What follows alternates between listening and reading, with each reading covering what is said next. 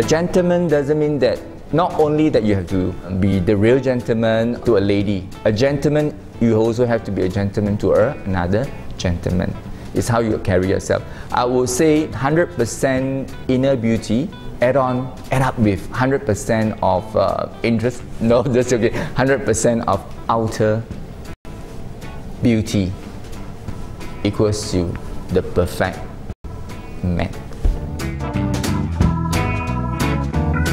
Try to accommodate and always give your partner a lot more rooms to breathe. No longer little rooms. Because last time girls lived at home and cook, right? Wife. Now they don't. They work. So the pressure, you cannot imagine how much pressure will they need to face every day. Taking care of the son, housework, husband. See? So understand, I love mom, I love ladies, I love my moms, both of my moms. I have two greatest moms in the world. So I think, ladies, you are great.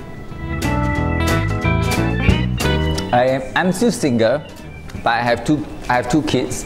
No, I have two kids. Yes, it's true. A partner of your life, if you can, make it partner of your life. There's a lot of toleration that you need to put into it, and understanding. Whatever you start out with, keep maintaining it. Do not stop it halfway, and the other party will feel left out and the magic is gone.